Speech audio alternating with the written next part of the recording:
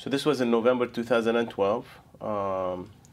Patient was a 51-year-old man who was referred by his primary care physician to gastroenterology for a routine screening colonoscopy. One thing that was noticed in the family history of the patient is that on his father's side, there was a history of pancreas cancer and breast cancer in his aunt. So there was some family history of cancer. Colonoscopy was performed, and it revealed a 3-centimeter mass proximal to the hepatic flexures on the right side. A biopsy of that lesion confirmed there was adenocarcinoma, which is consistent with colon primary. At the time, the patient underwent a right hemicolectomy, which revealed a moderately differentiated tumor. It was a T3 tumor in terms of the pathologic classification, but 15 lymph nodes were removed, and they were all cancer-free. So the patient was T3 and 0, and previous workup showed no evidence of metastatic disease. So the decision appropriately was not to proceed with any further adjuvant therapy.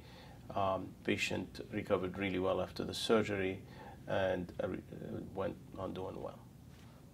The guidelines for patients at low risk to develop colon cancer remain that first colonoscopy has to happen at age 50, and thereafter, depending on, again, the presence or absence of polyps that are high risk, then varied interval. But the next colonoscopy for most folks would be at 5 or 10 years.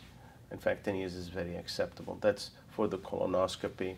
It is also acceptable to have a blood stool test plus sigmoidoscopy or Cologuard and other tests as potential alternatives for those who may not want to consider a colonoscopy. However, the gold standard in the United States remains a colonoscopy at age 50 for all patients with a low risk. Now, a history of previous cancer certainly raises a red flag, and that's something that needs to be discussed with the family physician. Now, clearly, a history of colon cancer or high-risk polyps would warrant an earlier colonoscopy, depending on the age. So if the patient's, let's say, father had colon cancer at age 75 or a high-risk polyp, the guidelines may remain the same, meaning at 50 you start your colonoscopy. However, if, let's say, a father or a mother or a first-degree relative had their cancer at age 45, then the first colonoscopy had to be at an interval of 10 years or even earlier than the diagnosis, meaning at 35 or younger for the first colonoscopy. So in this situation, in this particular patient, it's kind of difficult to, clearly not understanding whether the family had some genetic screening, which most folks at that time did not have any form of genetic screening, whether that would have warranted an earlier colonoscopy. So the surgery was the appropriate surgery in this patient with a small tumor. Lymph node harvest is important. The guidelines refer to at least 12 lymph nodes that have to be removed to do adequate staging. 10 to 12 lymph nodes, but conservative 12 nodes.